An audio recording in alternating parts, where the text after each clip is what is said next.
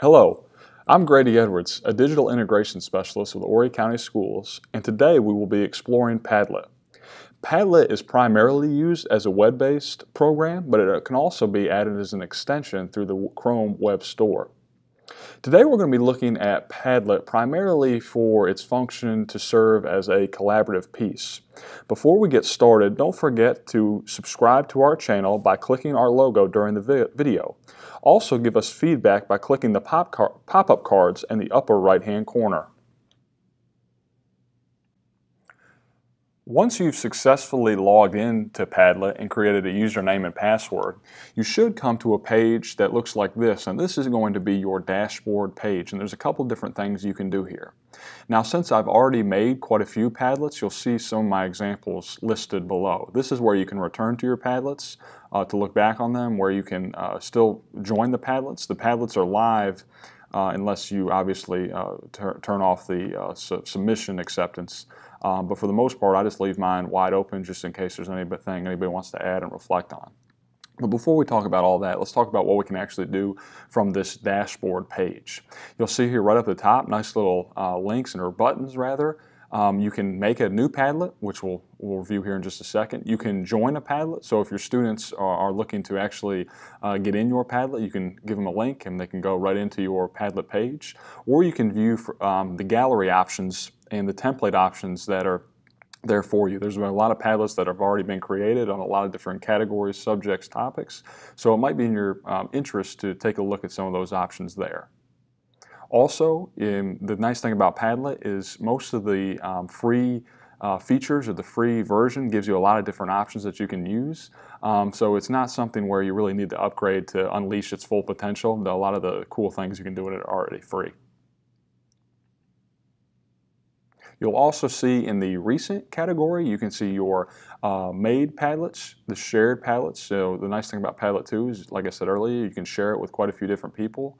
And we'll go over this in just a minute, but you can decide whether you want those people to be administrators, collaborators, or just view only. So a lot like the sharing principles with the Google Apps, you can do a lot of the same things with your Padlet. So let's go ahead and get started with actually taking the time to create a Padlet. And to do that, it's very simple. You just go to Make a Padlet. And the cool thing about Padlet as well, it gives you quite a few different options of what you want your banner or your page to actually look like. So most of the time, and what I'll use, like I said, 99% of the time will be this wall feature.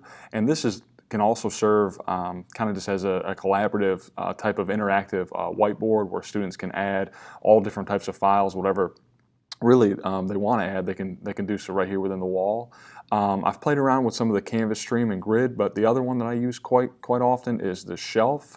And I like that too as well because it kind of can serve as like a back channel where students can post questions, or they can post any materials they find right to that Padlet page under different categories. But if you're a beginner, if you're just getting started with Padlet, I would probably recommend this wall section. You hit select and your Padlet is started. So, and the nice thing about Padlet 2 is the design features and the editing features. Quite a few different things you can do. So let's take a look. First, Padlet gives you the option to obviously title your wall. So you can do that right over here, and we'll call it Test 1. And Made with Love, sure, that'll work. We can put that right underneath. And this is where you can obviously write the description. You have a choice of quite a few different wallpapers, and if you don't like the options you have here, you can come down to More, and you can see there's a ton of options for you to choose depending on what the topic or theme of what your Padlet may be about. So let's just stick with the Christmas theme since it's pretty close to Christmas.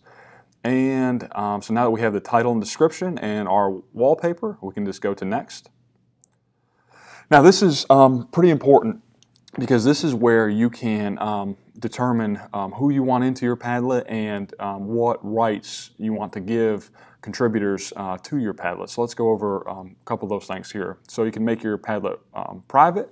Password protected. Secret, which is pretty similar to like the unlisted feature in YouTube if you don't want your YouTube video listed. That's kind of the same thing as the secret option. Or public.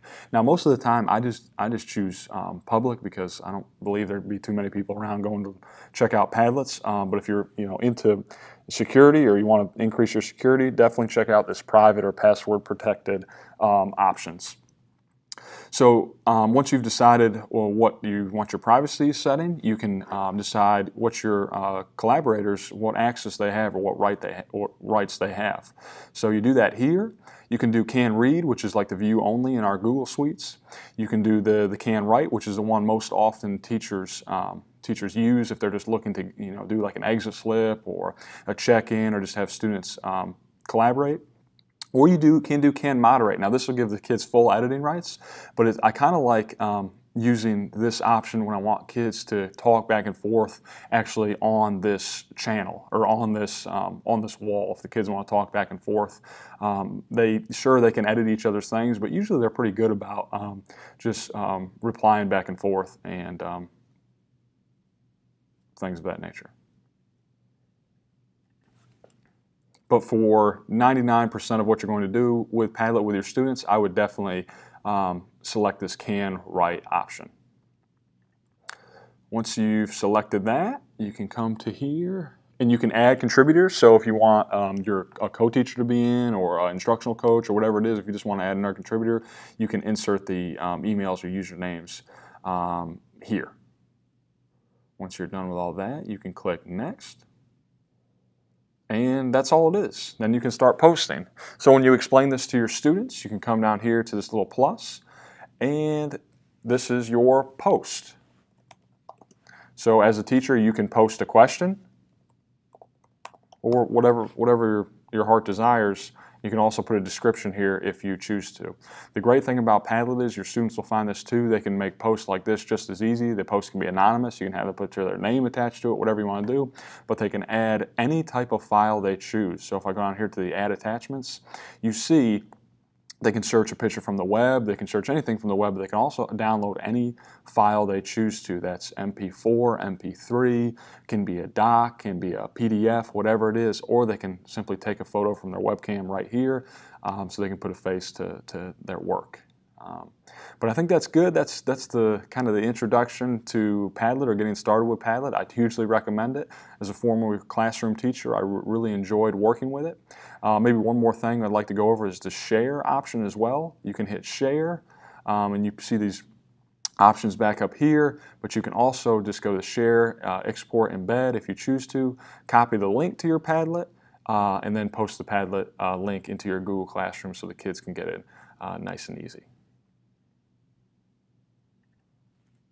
I want to thank you for watching this tutorial. Be sure to subscribe, like, and follow us by clicking on the links below in the description.